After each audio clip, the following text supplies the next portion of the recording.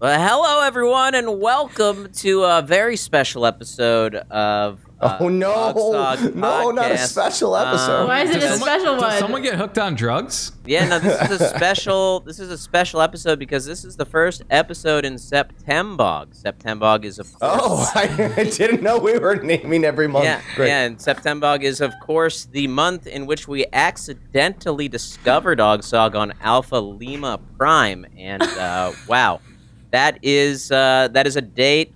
That's what will live in infamy. Of course, that is where the saying comes from. Oh God, why do we remember the 10th of September, which is when we I love when Soinky hosts episodes because we get more lore about this channel. Finally, more OGSoG lore. What the audience has been clamoring for. Update the Wikipedia page. Yeah. This is when we will reveal that what you are seeing is each of our panic rooms during the month of September. You may randomly hear some shouting, some people screaming for their lives. That is because during September there are no rules for OGSoG. Is it like the Purge? The Purge? Yeah, it is the OGSoG's version of the Purge. He will eat anyone and everyone. So we are locked in our OGSoG-proof bunkers. While Soinky fixes his audio issues, I'm just going to use this time to talk about what we do here on the channel. This is the OGSoG podcast with Lasercorn, Mari, Soinky, myself, Jovenshire. Every other Monday, we have a new full show. You can watch the video version on Patreon. We have a link in the YouTube link if you're there. Or also, we've got the full Spotify version you can listen to. And of course, on YouTube, our segments where we do gaming. Check out our Patreon page for extended gaming and podcast episodes. Help support. Pay for producer Baka.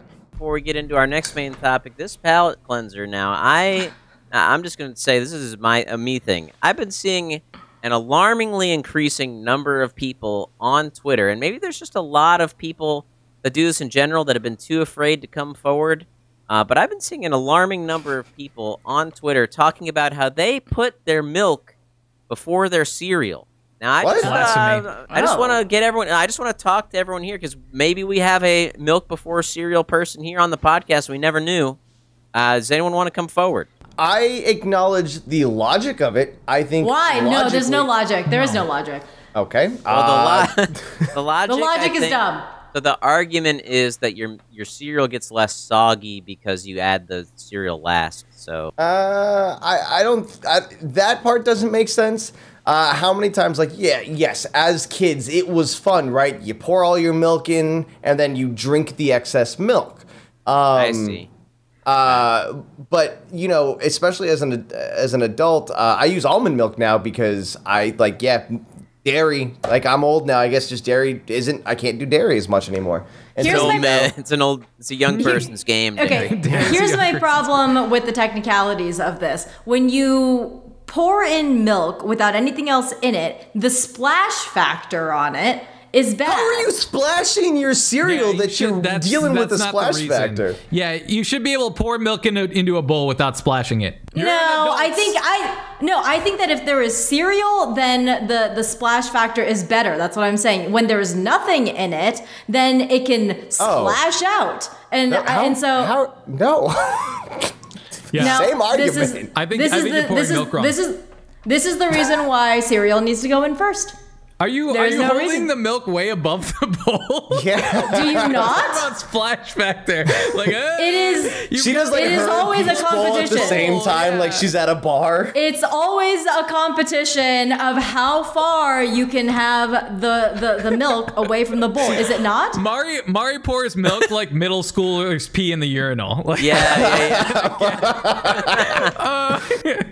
Every day the bar gets higher. If not, I'm not achieving anything. Is this not the same understanding? Going back to the logic, it does make sense. You put your milk in there so you know how much cereal to put in so that you have that perfect balance. No. Whereas which way are you? Which side are you on? Are you cereal first or milk first? Because I've done it my whole life, I am cereal first, but then I eyeball it. I'm like looking to see the moment I can see the milk kind of come through the bottom. That's when I know when to stop. Up, you know you're there. You get that satisfying float up moment, right? Yep. I guess I don't have cereal that floats floats up. floats, but even still, if your cereal's floating, that's probably too Cheerios, much they milk. float- Joven, they are you float in the eating milk. cereal? Yeah. What, Yeah, I have trying to tell us you I can have kick Trader flip? Joe brand You Honey Nut just have Cheerios downstairs. Snickers in a bowl. Yeah. My cereal never floats. Yeah, it's at the bottom. Joe's like, yeah. I mean, you after you get done grilling the cereal, you put it.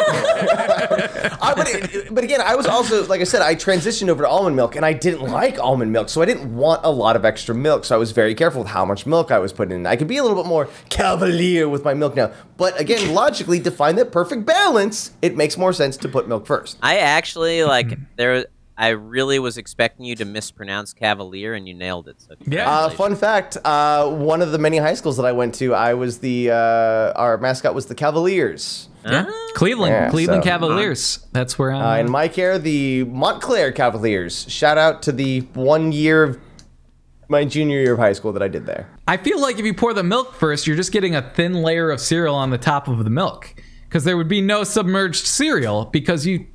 Yeah. What? No, again, that much cereal doesn't float.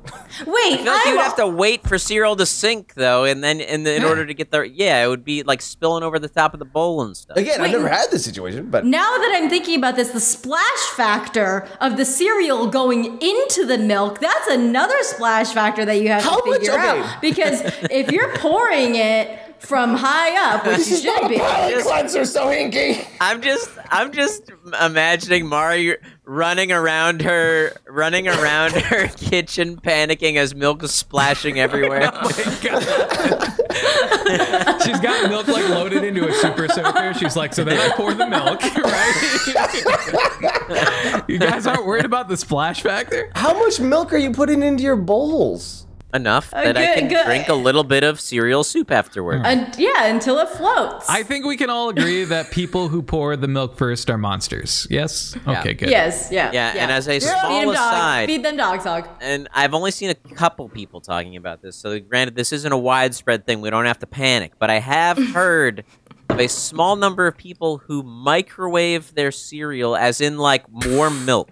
Completely unacceptable. Those people are they're trolling, or they need to be in a mental institution locked Yeah. up, I've away from the seen, general like- public. I've seen a video of this one guy that does it, and like other people have tried it that are friends with him, and they're like, you know, I wouldn't do it, but it's like not terrible. Well, I mean, what's the difference between that and oatmeal? One is oatmeal and one is cereal. Interesting thought. Interesting thought.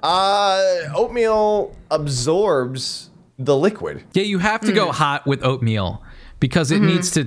Yeah, it needs to like kind of cook. True. But in terms of like texture and flavor and whatnot, like there wouldn't be much. Cereal is not. Oatmeal is made to be microwaved. Milk and cereal is not. You know, there was a time not too long ago. Yeah, there was a time not too long ago. You know, you'd have a warm cup of milk before sleep. It would help you fall asleep. You know, you give it to a baby in their bottle, a nice warm bottle of milk to help you fall asleep. What they didn't say is kind of that a there's thing. whiskey in that milk.